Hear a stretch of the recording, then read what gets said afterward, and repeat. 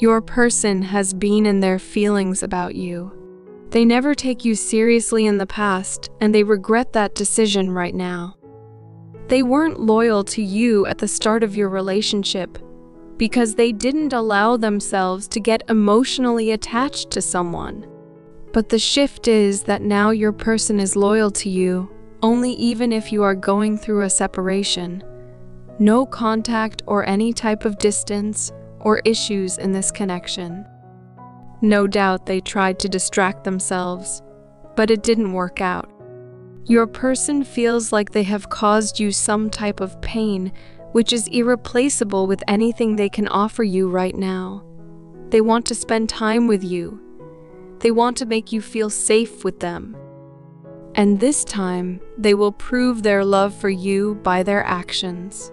Your person wants to have a conversation with you that will be romantic, but also serious communication related to your future. They always thought they were right in their approach, but after spending time with you and seeing your point of view, they have changed a lot. They are finding their way back to you. They can't stand without talking to you anymore. They know their connection with you is real, and you have never betrayed them. It was them who didn't realize your loyalty and love. Your person is feeling a burn of longing, loneliness, and guilt for not trusting you and your experience regarding this journey.